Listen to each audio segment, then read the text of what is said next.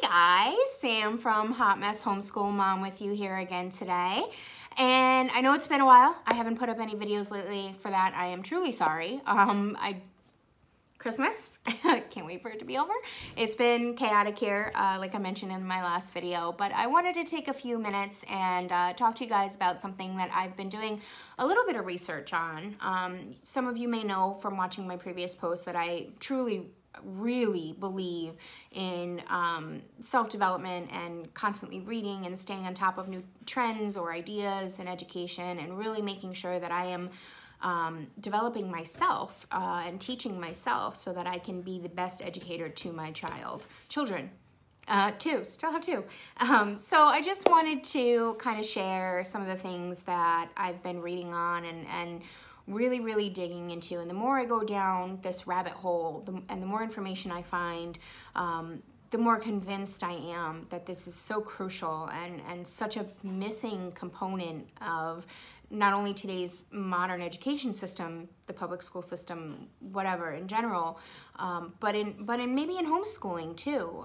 You know, I'm starting to see bits and pieces of it pick up in the circles that I'm in, or again, the things that I'm reading, the blogs I'm reading. So it is picking up in popularity. But one of the thing I want to talk to you about today is problem solving, and how crucial problem solving is in education today, considering the fact that we have a group of children whose world is going to look completely different than ours in just a few short years. And it's critical that we are empowering them and teaching them to learn in a way that they can then be the problem solvers and be adaptable when it's their turn in the professional world. We want to make sure they're at the top of their game and that they are the ones that are not only in high demand, but are forging new frontiers in whatever our future may look like. And it's really important that we invest in these kids, because it's our future too. And we want to make sure we have some really good thinkers out there. So as a homeschooling parent, or even if you have children in the public school and you happen to be watching this, there are ways that I'll discuss that you can probably implement this or supplement whatever your children are learning in school and adapt this problem-solving mindset in your own homes. I'm going to try to focus it more towards homeschooling parents, but obviously that's my audience. You guys are who I'm talking to. But I know I have some followers that are also have children in the public school and want more for their kids, and that's excellent. That's what you want. So this problem solving ties in a little bit with some of the other videos I've put up recently, or the pieces I've written recently, especially in terms of growth mindset. Growth mindset is huge in terms of problem solving and having the right frame of mind when you encounter something difficult. How do you go about fixing whatever said problem is? So growth mindset is huge and ties in really nicely with problem solving, but also philosophy to some extent. I mean, Karl Popper, who is one of the most influential philosophers of the 20th century, basically, well, he did say all of life is problem solving. I mean, he's quoted saying that. So it's true. If you look at your life, if you look at anything you do, it requires problem solving, whether it's, you know, how am I going to get the dishes done today, or how am I going to, you know, coordinate someone to watch the kids while I run out and grocery shop. Whatever it may be, we as humans are faced with thousands of problems we have to solve lickety-split every single day. And it's important we teach our kids how to solve them, and not only just, instead of being reactionary, being proactive and getting in front of those problems with a good attitude before they're even encountered. And that's what will make our children successful. So it's really important that I share these thoughts with you and some of the research I've done, and some tips on maybe how you can incorporate it into your homeschool, or how you can supplement it if your children are in public school, which is especially crucial because in modern education today, and for you homeschoolers, you can relate to this. This may be one of the reasons you may have pulled your child out of public school or private school or whatever it may be. What you find in a typical classroom is you have this this line of neurotypical kids who do well. They do excellent. They meet the standards that are expected of them. They coast along. They do well on standardized tests, which is what the public education system wants. It's all centered around the tests. And then beyond that line of children who are coasting along, you have a wide differential. So you have children who are under that line and are not meeting expectations, who need maybe a little bit more time or a little bit more help or need to develop those skills.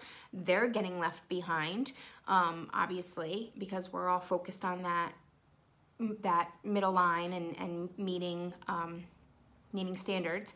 And then on the flip side of that, you have the children who are up here and who are overperforming or have the capability to overperform, but are just here because that's all that's expected of them. They're not pushed, they're not challenged, there's nothing for them beyond this line. When they get up here, you start encountering maybe problems similar to what we experience, which is boredom. And we all know a bored child is a recipe for disaster, because when they're bored, they push limits, they push boundaries, and that's actually a good thing.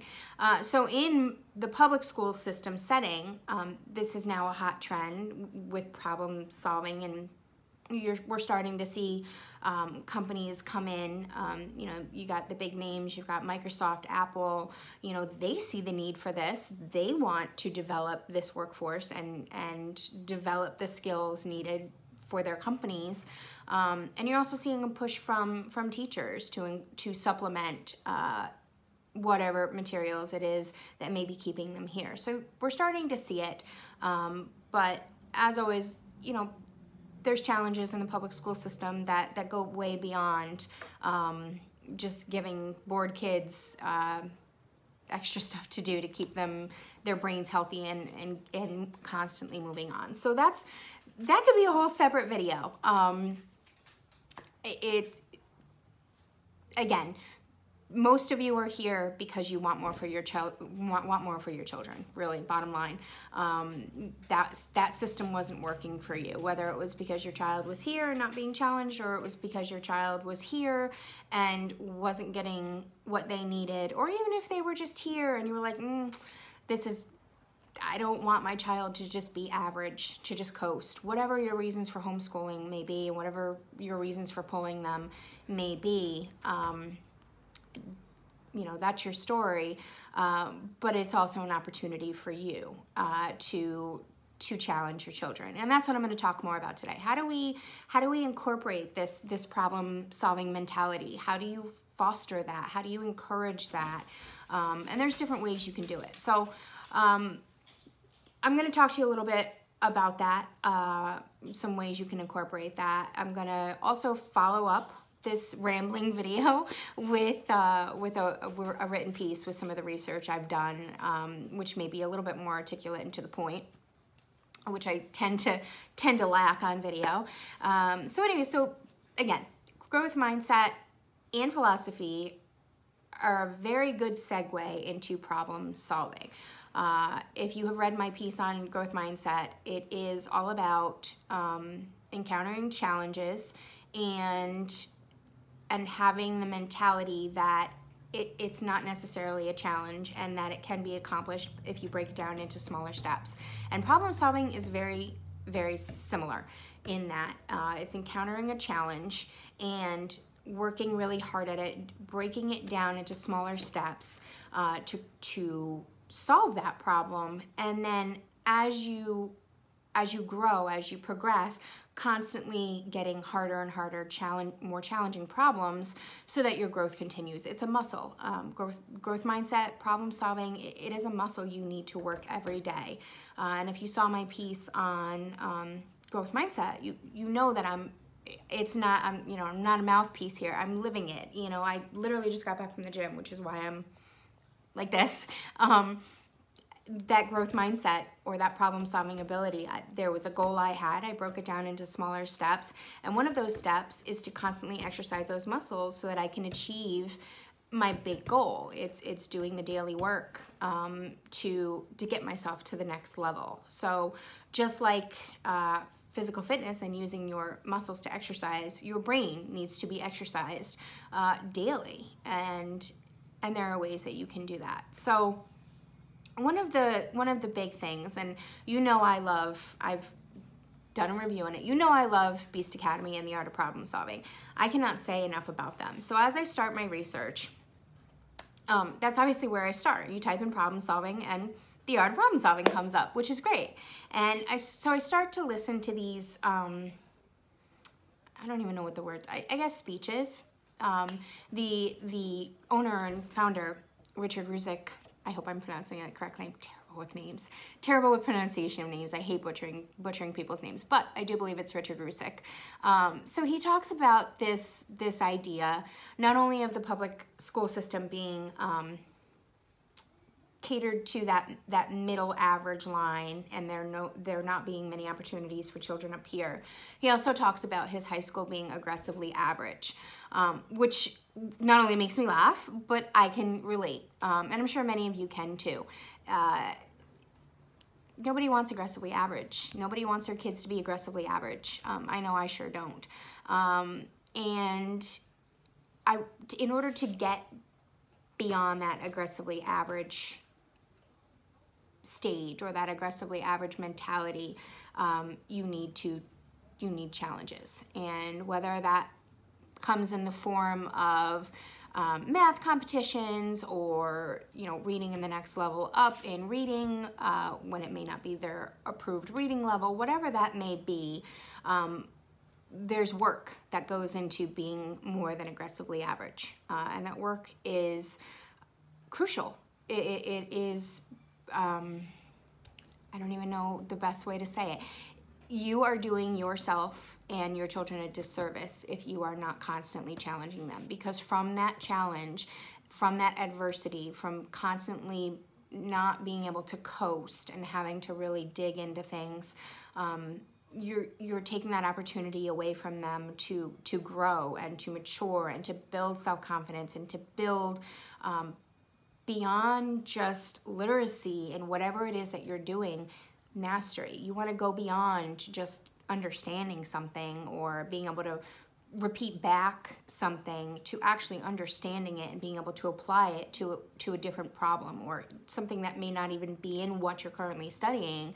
Those skills are then transferable to whatever it may be. That mindset, that growth mindset, it makes a problem or a challenge then more of a puzzle. It becomes more fun. And that's something I'm learning as I'm going with Lovey, especially.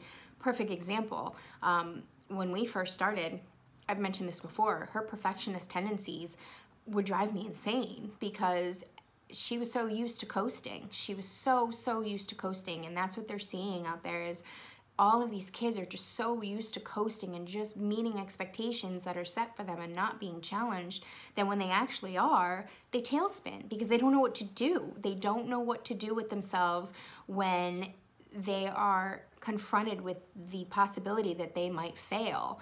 They internalize it. They start to stress out that it's them. No, it's not. It's that they haven't been given the skills needed to instead of being scared of failing, of actually enjoying that failure and realizing that that failure or whatever, getting the answer wrong is going to lead you to the right answer. And that is critical at a young age. The younger, the better. That failure is not failure. It is just a stepping stone into getting the right answer or figuring the problem out. You look back into the famous inventors of the world, Einstein, I believe, dropped out of school. He was famous for saying that his failures made him who he is. And that's so true. And anyone you encounter, any of those big names that you hear in, Silicon Valley, Steve Jobs, Mark Zuckerberg, the guy from Tesla, I can't think of his name, Elon Musk, if you read their autobiographies, they're chock full of all of their failures, and they relate those failures because they're problem solvers, and they realize that those weren't you know, failures. They were stepping stones to the greatness that they have achieved today. And that's putting that in front of your kids, and putting those stories in front of your kids is not only helpful, but it makes them realize that I can do great things. Maybe not right now, but I can work on it and get there. So this math problem that's really super hard, you know, it's a puzzle, and once I get past this puzzle, I'm gonna know what to do next time. So by working that daily, you go past that computing and that just basic literacy into mastery, not only of the subject, but of themselves, and that's critical. So we want to encourage encourage thinking over computing, and just rattling off facts and figures and cramming your kids' heads full of facts they need to memorize, and actually thinking about things. So that's very, very important, whether you are a homeschool parent, just doing your thing daily with your kids, or whether you have kids in the public school system currently and you can tell they are not being challenged, or, you know, the reward is just for doing what is expected and nothing more. Challenge your kids, and there's ways you can do that, and I'll share that at the end of the video and in the written piece I'm going to follow this up with. So in order to strengthen those skills to fight through harder challenges, building confidence, and I'm looking at my notes, resilience and perseverance, you want those qualities in your children, and the only way you're going to develop them is by constantly raising that bar and pushing them, and not in a mean way. Sometimes homeschoolers get a bad rep that we push our kids too hard and we're too, you know, crack the whip, and don't you think that's a little, somebody said this once to me, don't you think that's, I don't even remember how it was said, but it was something along the lines of, don't you think that's a little excessive, or something to that effect. And I was kind of like, no, I don't think that's too excessive, because she's either gonna rise up and meet the challenge, or it is gonna be too hard, and we're just gonna find the steps necessary for her to figure that out. You know, Latin was a big thing. I got a lot of comments about Latin, why that was a choice. It's a choice because readers and people that understand the English language are better problem solvers, and there are studies that corroborate that. Reading, make your kids read, or not even make your kids read. Put things in front of them that they enjoy, where they want to read, harder things. One of my daughter's biggest frustrations when she was in public school was that she could read beyond what level, Lexile, whatever, I don't know what it's called, some level, LMP, whatever. They wouldn't let her read books beyond that, and she was so frustrated by that, not being able to read something that was a little bit harder. I think at the time it was Harry Potter, and her teacher was like, no, you can't read that. And I was like, yeah, you can. Go read that at home. So it's putting things in front of your children that maybe be a little bit beyond their abilities, and that's good, because they will rise to that expectation, and they may even want that. They may be pushing for that without you really even realizing it at the time. They may be bored. You don't know. If you're coasting along in whatever curriculum you're in, it's time to raise the bar, and it's time to challenge them, because coasting is not problem solving. They know the material. They're meeting expectations. It may feel like a win. It may feel like a victory. That should be a cue to you as an educator to kind of switch it up a little bit and put something in front of them that may make them cry. Like I said in the beginning, it used to freak me out when she would cry and get frustrated at a problem or math problem, whatever. I was like, oh my gosh, we got to fix these perfectionist tendencies. And I realized the solution was in the problem of actually making her cry with math problems, because after solving those harder math problems, the reward was solving it. She didn't need any external reward. She didn't need a good pat on the back, because she had that inner self motivation, or not even motivation. She felt good that she was able to tackle something that was in front of her that intimidated her and challenged her, and she didn't know, and she was going to fail at. It took her a couple times. It took me a couple times to get over the, oh my God, my kid is crying over math, this harder math problem. And I second guessed myself. And then again, I realized that there's your growth mindset. There's your problem solving capabilities. Those failures are going to make her great. And she's now come to realize that. And you know, when we see those 1 or 2 starred problems, they're not quite the dramatic scene they used to be, which is nice. So as far as problem solving, if you want to incorporate this into your home, in your own home, whether it may be through homeschooling, or if you're a public school parent looking to enrich. So there's, from the homeschooling side, like I said, I cannot recommend Beast Academy or Art of Problem Solving enough. If your children are coasting along in their current math problem, incorporate problem solving curriculum, whether that be through math and Art of Problem Solving or Beast Academy, or whether it just be like a legit problem solving book. Put it in front of them. Those puzzles, and they tell seniors to do this all the time to improve their mental acuity, to do puzzles. It's historically and scientifically proven that these puzzles work your brain, and not only, I can't even remember the diseases off the top of my head, I want to say Alzheimer's or something else, but my great-grandmother, until the day she died at 94, always used to have a puzzle book in front of her, crossword puzzle or Sudoku or whatever it may be.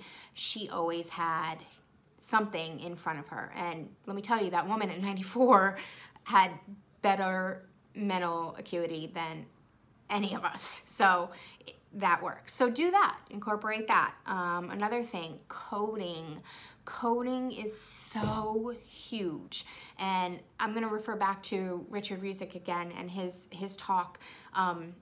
Companies, what they're looking for is programmers. Programmers are the wave of the future. Computers are going to replace people's jobs. If your children can talk to a computer and be in the driver's seat, essentially, of what is the future, they will never be without a job. They will never be without, you know, a steady paycheck and the ability to do better. Good programmers, really good programmers, those are the ones that are creating our world right now. The apps, the games they play, anything. Coding and computer science is huge. And I've read articles that no, you know, that's, everybody's doing it. No, teach it like another language, and that's what we're doing. You know, they have coding apps on their iPads. They have coding apps on our laptops. They're just little things. I've looked into some coding boxes, which I'm going to share with you when they come in. Coding. I'm actually trying to teach myself with them, because why not? It's one more thing in my toolbox that I can use, and it's a big skill in their toolbox that is not only fun, because through the games and whatnot they have now to teach these kids how to learn all of these computer languages, it is going to serve them well in the future. And those skills in coding are problem solving. Straight up, that's what problem solving is. Or coding is. It's problem solving and how to tell the computer to do what you want it to do, or how to work around an issue or whatever it may be. I digress, but incorporate coding. And if you are completely saturated with subjects, that's fine. Do it as a unit. Do it as a, oh, in the summer we'll do this for fun. You know, however you want to incorporate it. They have coding camps now. I can't think of the name of, they just opened one like 2 towns over from us, but like an actual legit coding building that I looked into. So the opportunities are out there, and that's another thing you see right now with the big push with these companies bringing into the public school system computer sciences and computer science and coding. Not fast enough, unfortunately. It's now become a thing. Hopefully the companies that are supporting these will get it to more children at a younger age. So we're not seeing quite that disparity in the problem solvers versus the not problem solvers. Growth mindset. Like I said, the two are so intertwined, it's scary. They're pretty much the same thing. growth mindset is problem solving. Big Life Journal, if you don't want to do Big Life Journal, if you want to just kind of look it up online and what is actually growth mindset, I wrote a piece about it. There's some really cool materials you can use to incorporate a growth mindset. It has worked for me. As an adult, you can teach an old dog new tricks. Maybe I've always had growth mindset. I don't know. I'd like to think I do. You know, I got early acceptance in college at 16, so I guess that seed had been planted. My grandfather was always all about tinkering and figuring things out, so I think I might have had an edge in the people around me and what they put in front of me, to never really see a problem, rather to see a challenge to work around. You know, some of my friends, my personal motto, and I get made fun of this, it's like a personal motto, is I will either find a way or I will make one. And anybody that knows me personally knows this to be true, especially my poor husband. If I want something, if I can't get it, I will find a way to get it. And that's growth mindset. That is problem solving. I will either find a way or I will make one. And rather than getting beat down by life's challenges and unfortunate events that may happen to you, either to your children or to yourself, having that thought process that this is just a bump in the road that I need to get over to get to the next step has served me well in life. And by using an actual program to teach these steps to me, I was able to accomplish a personal goal that, had you met me 6 months ago, I would have never even thought possible. And here I am. I accomplished my goal. I proved something not only to myself, but showed my children that it works. So growth mindset, pick that up by all means. Check out my page, check out Big Life Journal. There's some really, really, really good stuff as far as growth mindset. Another thing is, let your kids struggle. Just back off for a sec. If you see them struggling, don't let the tears and the hysterics, you know, get to you. Just sit back and give them a couple minutes to work through it. And I have had to teach myself that, because I was always so quick to get in there and how can I help, and you know, how do we do this, and not necessarily solve it for them, but give them ideas on how to solve it. And it wasn't necessary. If I just backed off and let them struggle, they find their way. It may be super dramatic and funny and a little painful, but children are resourceful and smart, and given the opportunities to just figure things out, they're really good at it. I mean, you think about little kids, they have to figure everything out. You know, walking, talking, all of it, they're really good at it. So one step I have struggled with still is, as a homeschooling parent or a parent in general, back off and give them a second to or a couple minutes to figure it out. And then at that point, then maybe step in. And there's actually a list of problem solving, like how to solve a problem, which I'll go through in a minute. It's online, you can find it, and I will include it in my article, but I'll also touch on it in the video quick. I'm trying not to make this too long. Another thing, let them play. Especially, okay, so if you have older children in high school, guard their time. Let them tinker. Let them find things that excite them. Because if they find things that excite them, they are more driven to not only pursue it, but those challenges created by something that they enjoy aren't really as difficult as challenges. Because if you're invested in learning something and you're happy doing it, it's just an easier process than something that they're not interested in. So if you have older children, maybe pull some subjects back, maybe pull back some of the socialization or, you know, whatever extracurriculars. Give them the time to figure out who they are and what they like. If they're younger, give them time to play, because again, that's how they explore. That's how I learned as a kid. Funny family joke, my grandpa, my grumpy, used to let me and my little cousin at 7, 8, whatever, play with power tools. And I'm sure it drove my mom insane.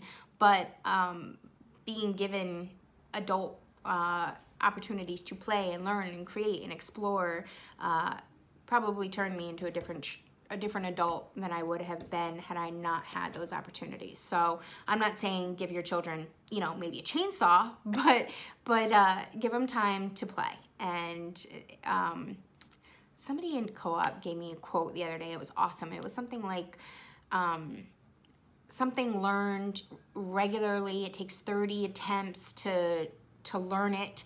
But if they're doing it through play, they only have to do it 5 times for the neural pathways to remember that.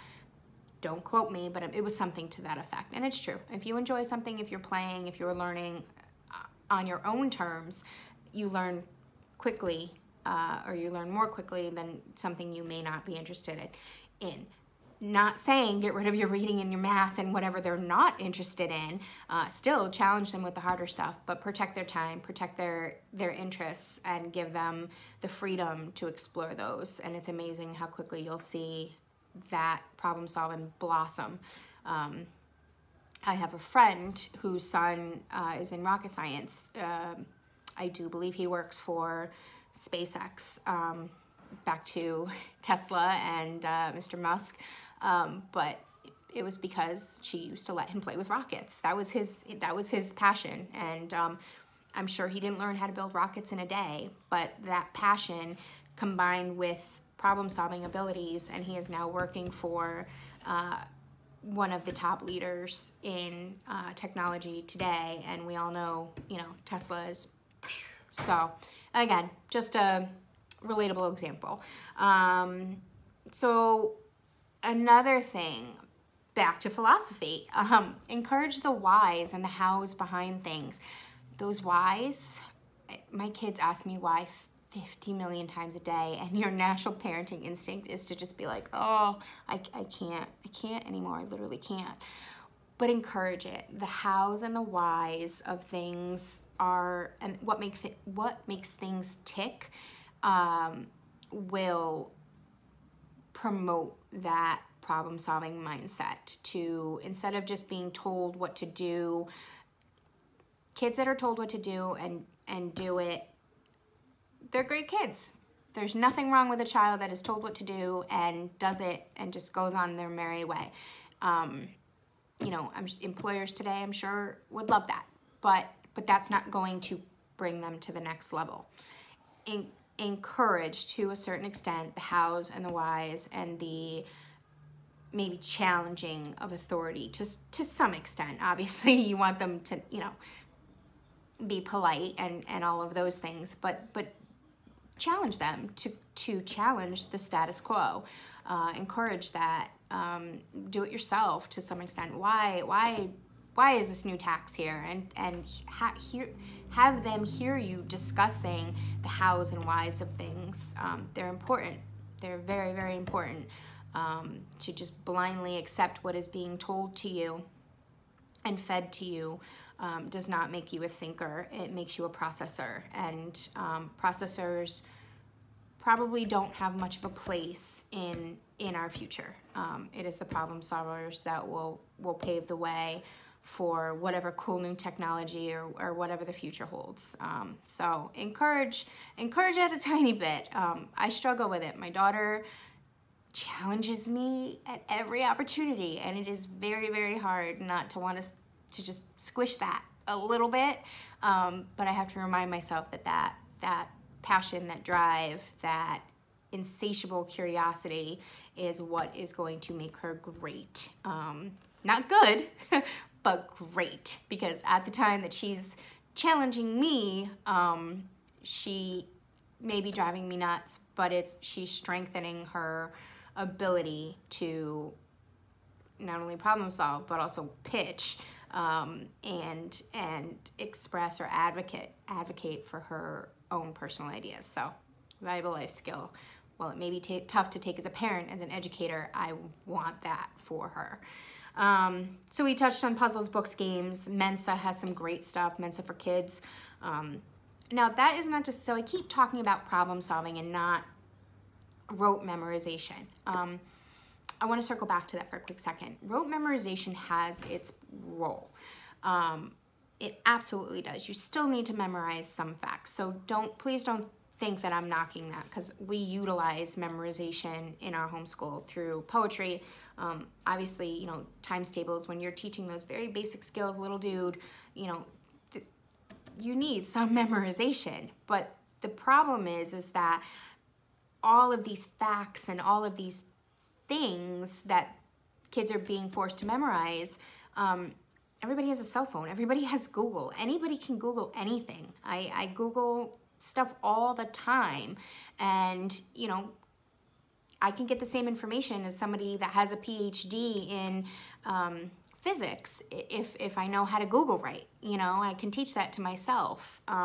So learning all of these random facts and not how to process them or use them, it is kind of counterproductive. So please don't think I'm knocking memorization or being proficient and literate in something. It's just a matter of going beyond that literacy into mastery. So that's what I'm promoting, not necessarily knocking memorization. So again, back to Mensa. Mensa has some great poems that you can memorize, and utilize websites. They're there. Problem-solving websites are popping up all over. I'm going to refer back to Beast Academy again. Beast Academy has an online math program. Prodigy is a problem-solving thing. They have to solve the problem to get to the next step. So they are out there. There's little ways you can incorporate it, however you choose. Lastly, community. Community is important. And again, I want to thank Richard Ruzick for mentioning this. Community is important. Get your kids around other kids that are smarter than them, that are challenging them, that are doing things, even if it's just that they're higher level of Fortnite, you know, small baby steps. Get them around kids that are smarter than them, because those kids that are smarter than them will pull your children with them. And to have a community that is focused on problem solving and having like-minded people around will encourage your kids to want to be the same. If they're around other aggressively average people, that's the standard they're gonna meet. So build a community, find a community, get them into, I think there's robotics classes, there's obviously the math competitions, now with the coding, there's coding classes. So get them to where that growth is already happening, and it will happen organically with your kids. So that's kind of my long rant about problem solving. I'm sorry for being all over the place, but it's so crucial. I will write a piece on it that will be more articulate and have some backup resources that you can go to. But really, I just wanted to kind of get those thoughts out there and mention it to you, along with, you know, philosophy is super important. Make sure your kids are reading good stuff. Put good stuff in front of them, not the fluff. Fluff has its place every once in a while. You know, I'll give my kids some fluff to read just to chill and enjoy reading. But put good reading stuff in front of them. The classics, you know, whatever it may be. I'm a classical homeschooler, so I'm big on the great books. But fluff has its place, but it's not gonna push them higher. It's not gonna teach them new vocabulary words or how to figure out what that new vocabulary word is that they don't understand. So create opportunities for challenge and adversity, because that's where your children will grow the most, without you really having to even do anything. It's in them, it's innate. Children are innate problem solvers, and if they can keep that up from childhood and have that same mindset all the way through, whether you're in public school or you homeschool, just constantly exercising that muscle of adversity and challenge, that creates problem solvers. So I'm gonna sign off for now. I have more wrapping to do, and also I will write that piece. If you have any questions or concerns, or if you're currently utilizing problem solving in your own homeschool, or you know of if your child's in public school, if they're incorporating it, please drop a comment below. This stuff really intrigues me, and I want to find out more. So first, you know, your stories are are really important to me because it lets me know that this isn't just an isolated experience I'm having in the homeschool world. I'm curious to know if there are programs in the public school that are being utilized right now to incorporate problem solving. If you're a homeschooler and you have any questions or wondering, you know, any specific examples of how we use problem solving in our homeschool, drop a comment below. As always, please like and subscribe to my channel. I appreciate the support. Again, I have some really cool stuff coming up, guys. Lots of fun contests, free giveaways, lots of cool stuff coming up in 2019. So I will try to be more consistent with the content. We'll see. Stay right here, like and subscribe so you don't miss anything cool.